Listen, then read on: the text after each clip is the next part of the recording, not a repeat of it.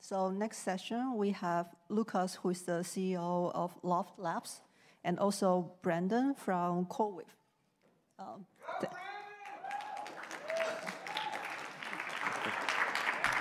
Yes. All right, is that good? Okay. Hi, I'm just an engineer. This is Lukas. He's more important than me. But yeah, so like I said, I'm Brandon, and this is Lukas. We're here to talk about how we power AI labs, how we do inference, how we do training at CoreWeave. So to introduce myself, I'm an infrastructure architect. I've been at CoreWeave for almost 2 years.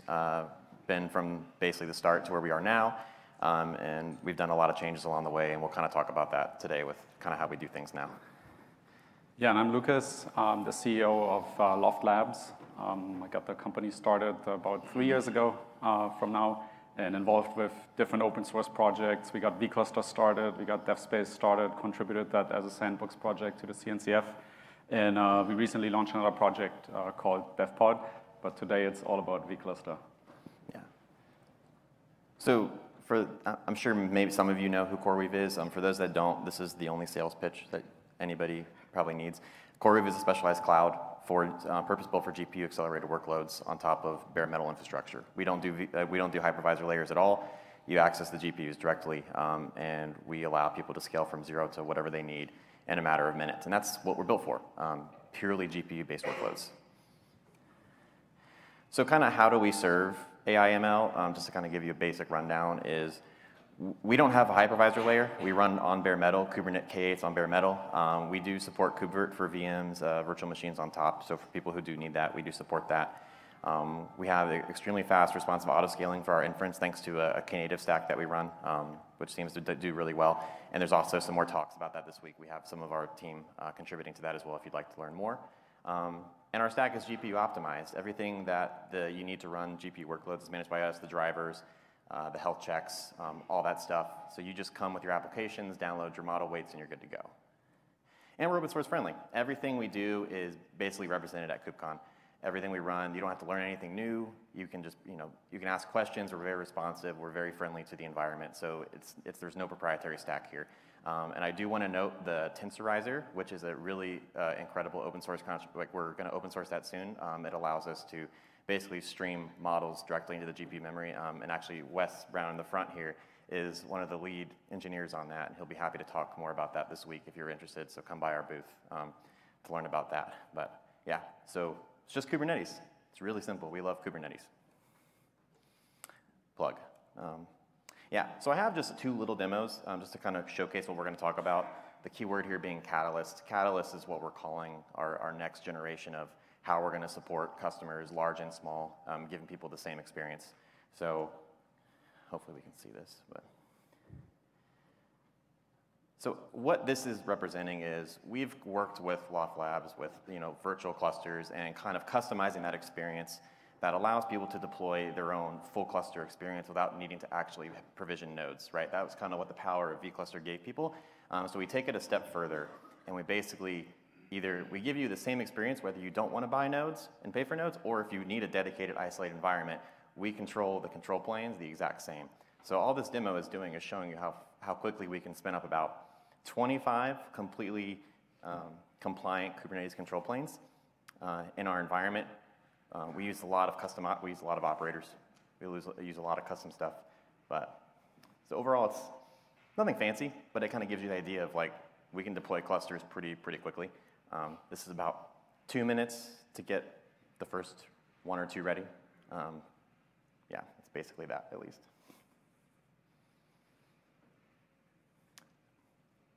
Yeah, so we run etcd. We have a custom operator for etcd. We deploy the API server, the scheduler, custom components that are required. And this is basically what would start your experience on CoreWeave, basically. And then the more fun one, I think you guys are more interested in is, if we go to the next slide, is we have a quick little Knative LLM demo for the Mistral 7B, which was actually an open sourced, it's an open source model that was actually trained on CoreWeave. 7 billion parameters, about 14 gigs in size. And it's actually pretty awesome. So this one's just a real quick demo of basically taking one of those clusters I just provisioned. I went ahead and pre-installed Cert Manager, Knative, the the small things you need. As you can see, we're running on RTX A5000s with min replica set to 5. And as it goes to deploy, you'll see on the bottom, that's the remote cluster that I'll talk about in a second. And the top of the screen, you'll see the revision and the pods coming up. This is going to take about 60 seconds because we're not using our accelerated object cache, but it takes about 60 seconds for the models to actually go ready for inference, which is not bad. But with our accelerated object cache and our tensorizer product, we can load about a 20 gig model about 12 to 15 seconds to get your inference pods up and running. And that is confirmed. You can talk to us this week about it. So we'll just skip ahead.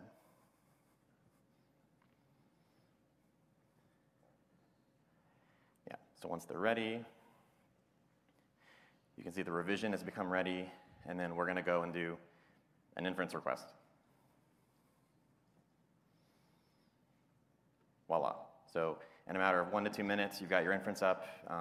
It's going to scale to 0. You can scale up as much capacity as we have.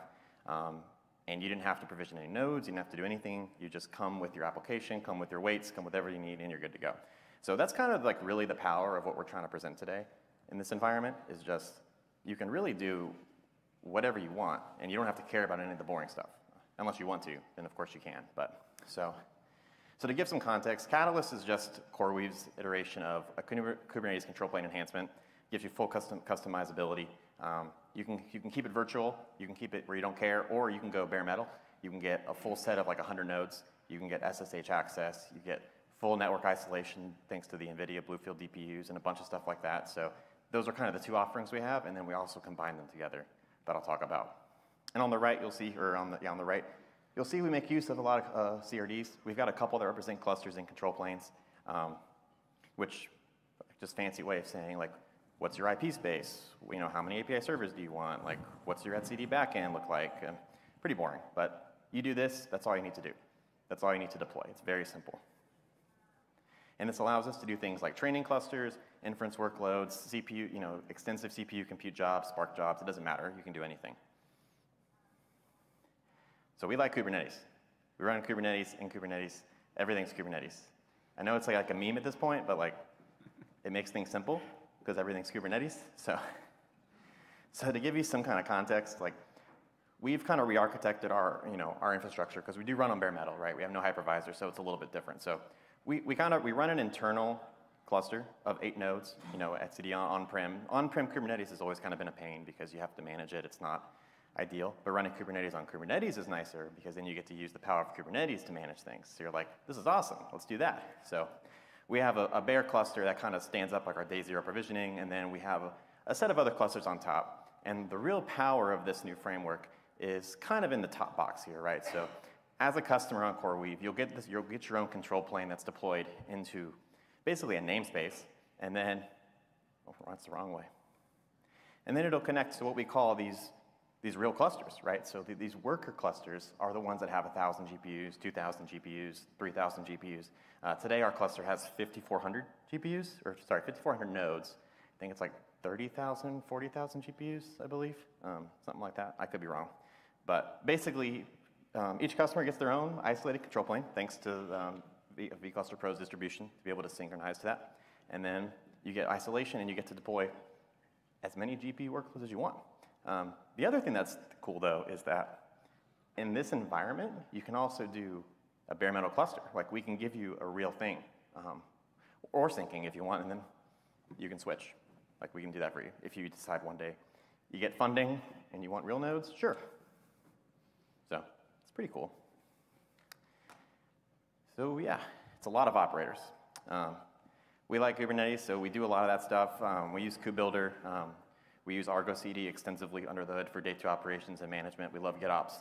And that's kind of one of the cool things that we do here is like we're very in line with like what's the industry standard. So when people come to us, we're very in tune with our customers of like how should we do things, how do we do it, and it makes it really easy for us to kind of communicate and get people started off the ground.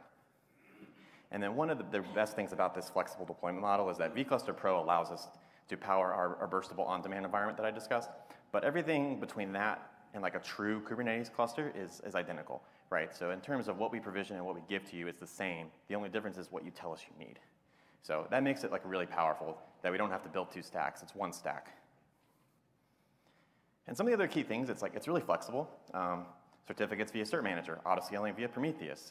We have a custom etcd CRD. We have network isolation from the Bluefield DPUs, as well as, currently we're running Caligo, so we get to use, our network policies. So it's pretty great because everything's open source. We're in the community, and it just works. And then finally, probably one of the more coolest things is we also have a lot of things specific for GPU style management of the nodes. We have a really extensive HPC verification workflow framework that's based on Argo workflows for ensuring that things like the H100s and A100s are healthy. There's a lot of burn-in tests you need to run. Like, you need to make sure that they're actually performing, especially with new systems. So we take care of all of that for you and make sure that that works. The two other cool things that I mentioned was the accelerated object caches. We have regional co-located object caches that can increase your model download times that I kind of hinted at. So that comes standard, and we can integrate that into your inference services. And then we're going to be open sourcing a Slurm on Kubernetes, which is basically called Sunk, and that also is coming out, I think, Q1.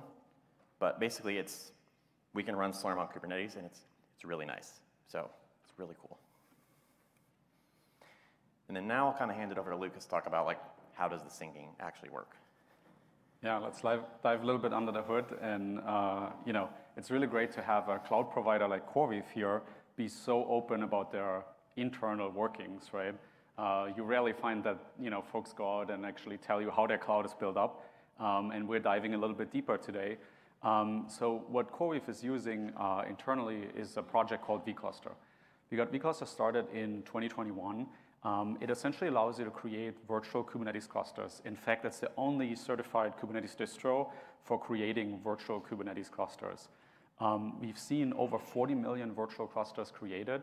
In the first 12 months that we launched the project, there were only 1 million virtual clusters around. Now it's 2.5 years later, and we just celebrated 40 million virtual clusters created. It's really, really exciting. You'll see down here the GitHub link if you ever want to check it out yourself. You'll also find it at vcluster.com. There's about 3,500 people who start the project, so definitely make sure you check it out if this is for you. What does vcluster do at its core? It essentially allows you to create secure multi-tenancy for Kubernetes. And I don't envy you in having to translate it into sign language. That sounds really complicated. Essentially, when you're looking at Kubernetes clusters today, right, you have a lot of replication, right? Each one of these clusters has Cert Manager, Policy Agent, Istio, Vault, right? All of these different components, right? And a lot of enterprises today are essentially spinning up Kubernetes cluster after Kubernetes cluster.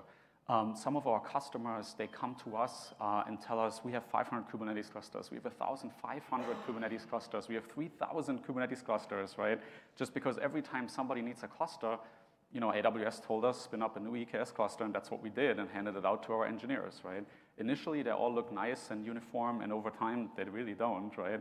And then this becomes a whole mess. We've identified this problem, and we essentially created vcluster to solve it. vCluster allows you to create multi-tenant clusters. That means you have one cluster that runs your platform stack. So you run Cert Manager, OPA, et cetera, in one cluster. And then instead of handing out namespaces, which would be the default multi-tenancy way in Kubernetes, instead you're launching these vClusters. And a vCluster is nothing else than a pod that runs a Kubernetes control plane. And then you can make that available via load balancer, ingress, et cetera, right? So people talk to this control plane now rather than the real cluster's control plane. And that essentially virtualizes Kubernetes and allows you to use the underlying platform stack across these virtual clusters, right? So there's a lot of sharing that's possible. When we're looking at the standard vCluster, it runs virtual cluster workloads, the tenant workloads inside the vCluster and the control plane alongside each other in one namespace in the same Kubernetes cluster. That's the default. The underlying cluster we typically call host cluster. What CoreWeave does, though, is a little bit different because obviously as a cloud provider, they're very advanced users, as you can tell from Brandon, right? And what they're doing is this here, right? I'm not sure if you saw that, so I'll go back and do it again. So essentially, they run a control plane only inside one Kubernetes cluster, inside the multi-tenant cluster. And then we call that isolated control plane. That means the workloads that you're scheduling on these Kubernetes clusters, they may not be in that same cluster. They may be somewhere different, but the control plane is essentially in the same Kubernetes cluster, right? And that's a really advanced feature. That's something that we have in our commercial distro. It's called vCluster Pro. It's essentially open source vCluster, but packages some advanced features like this isolated control plane into a new distro. And why are they doing that? Essentially, security and resilience, right? If you have a faulty workload running, right, or you have a malicious user, they could try to attack your control plane, but if the control plane runs in a separate cluster, that attack vector gets a lot smaller, right? So it's easier to ensure SLAs for the control plane, which obviously as a cloud provider you want to do. And it allows also advanced workload topologies. That means you can sync the workloads to different locations. It doesn't have to be the same cluster. What does that mean? We'll take a look at how CoreWeave does this. There's essentially 2 deployment options they have for their customers, and Brandon was alluding at this earlier, so let's take a closer look at this. The option 1 is shared workload clusters. This is closest to the standard vCluster, where you're sharing the resources of the underlying cluster, with the exception that CoreWeave is actually using a separate cluster for this. Again, isolated control plane, we have one cluster running all of our control planes, the vCluster control planes, and then we have another cluster that runs our workloads. And that happens via so-called syncer. I'll dive into that in a second, in what actually does that mean, syncing workloads to another cluster. But essentially, it means that we start workloads in a different cluster than we're currently in. Nodes in a vCluster is a very interesting question, so I front-loaded this because every time I give a talk about vCluster, that's the first question that comes up. How do I see node? What is it when I run kubectl, I get nodes, right? And the answer is like everything in IT, it depends, right? There's multiple options that you can configure in vCluster. You can configure to see all the nodes in that connected cluster. So in that shared workload cluster, we could expose all the nodes to the vCluster. We could choose to show some nodes via node selectors, for example. We could also join dedicated nodes, which is something really interesting. And we could also change the level of node visibility. So depending on which nodes we're syncing, we can either say, give me the full copy of the node and expose everything to the user, which may not be something that a cloud provider like CoreWeave wants. So they're actually using the second option here, modification. That means you can remove metadata, you can alter metadata, you can add additional labels, right? That means you may have some internal logic in terms of tagging and labeling your nodes, and you don't want to expose them to the customer. So inside the vCluster, the tenants don't see that, but outside the nodes actually have these labels. And then there's the last step here. We can also fully obfuscate any nodes. That essentially means we rename them, we change all the data, right? We make it look really different than the actual node would look. That's the standard options. All of this works in standard vCluster. And then the second option that CoreWeave provides for folks, as Brandon said, if you have funding and you have the money to get your dedicated GPU nodes at CoreWeave, really excited, then you can also schedule workloads to dedicated nodes. So we're seeing here one option is syncing, that's a default in vCluster, and then we also have the regular scheduling mechanism in Kubernetes to schedule things on a node. That also means we obviously have to join that node into that Kubernetes cluster, into that virtual cluster, and then it's really dedicated to that virtual cluster. What does syncing mean? How does it work under the hood? So essentially, if we take a real Kubernetes cluster, right, you would talk as an admin to that API server, and then there's an etcd, the controller manager, scheduler behind it, regular Kubernetes control plane that creates a kube context for me, right? So I have a context, there's nothing in there, a pretty plain cluster, I can create a namespace. I could hand that namespace out to one of my teams now, but instead, what I'm doing is I'm using virtualization. I'm deploying a vCluster. And a vCluster is nothing else than a pod running in that namespace. Inside that pod, we have an API server, a data store, controller manager, and a syncer, which is essentially our equivalent to a regular scheduler, right? That allows you to sync workloads to other clusters or to the underlying same cluster, rather than having it scheduled. So the vCluster doesn't necessarily need to know the nodes, right? Which is a really interesting concept in terms of how to share and allocate resources in a very flexible manner. But we can essentially see this as a separate control plane running as a pod. And we can now have our tenants talk to this API server instead of the real API server. That means the tenants have another kube context. That means the vCluster pod and the real namespace that we created down there, they don't see. That means the Istio, the OPA, anything we're running in the underlying cluster, they don't see. They can't touch it. We can make things available to them by exposing CRDs and enabling sync for CRDs. So for example, if we're saying, hey, we have a shared ingress controller and we want it available for all of our tenants or for just some of the vClusters, we can essentially enable syncing for ingress, but by default, we actually just sync pods under the hood. How that looks is if I'm now creating, if I'm talking as a tenant to my API server here and I'm creating a namespace, that's an entry in my data store, right? And you can see we support multiple data stores, etcd, SQLite. We have an embedded etcd option that is going to come out, really, really nice feature coming out in a couple of weeks. And essentially, when we create that namespace, it doesn't exist in the underlying cluster. It's only virtual. It only exists in that virtual cluster's data store. We can now create CRDs and have operators running in that virtual cluster. Those CRDs won't exist in the underlying cluster.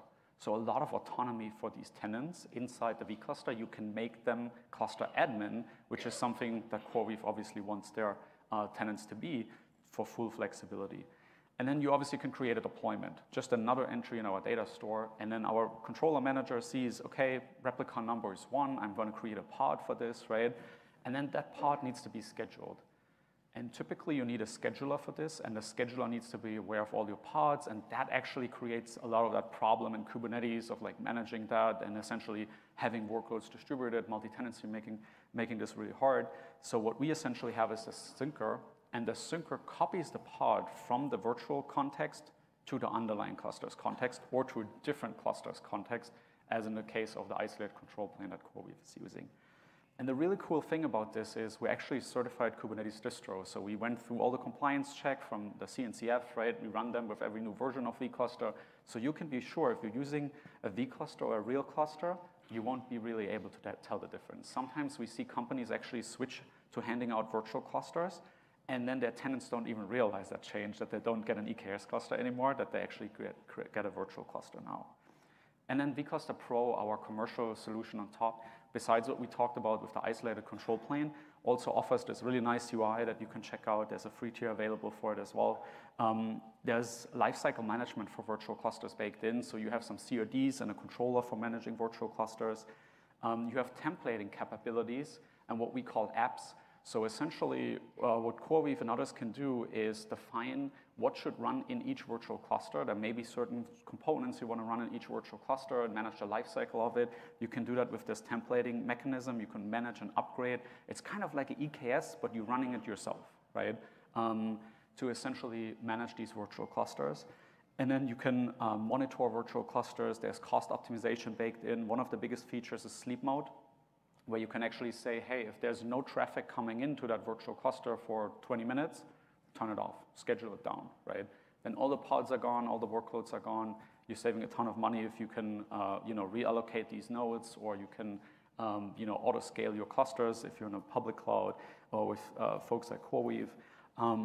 And then you can also use this dashboard as like a admin access for internal teams, support tickets, folks debugging virtual clusters, and everything they do is hooked up to your SSO. There's audit logging in place, right? So you have a consistent log of what everybody's running, any kubectl commands in any of these virtual clusters. Yeah, cool. So yeah, a lot of stuff. So kind of what's next for this? So 2024 is going to be a busy year for us. Basically, we talked about option 1 and option 2. You got virtual on demand, kind of like what CoreWeave does today. Like you pay for just the GPUs. You don't have to reserve nodes. We also have the isolated environments. If you need, I don't know, if you need 10,000 GPUs, you can get that. But in the future, we're going to combine those. We are working on a hybrid environment that allows you to have a dedicated bare metal environment, but also be able to schedule to that on-demand burst environment through the use of the DPUs and VPC stitching and a lot of really cool networking technology that's going to be coming out next year through a custom CNI. So that's kind of really what's on the track for us. What we're aiming for is giving you a single interface into anything you need, whether it's an isolated environment, whether it's a shared environment. You should be able to do everything you want in one cluster, and that's kind of what we're aiming for with this setup. So you can have a training cluster. You can also spin up inference workloads. You can also spin up one-off like Redis clusters or whatever you guys need for any developers who need something random, and you don't have to buy the nodes for that. So that's kind of what we're aiming for, and that's kind of what's coming next for us. So thank you for listening. These are our booths if you want to swing by and talk to us.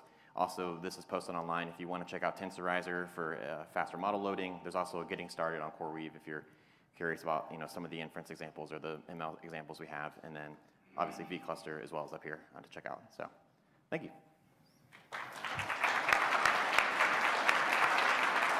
Good.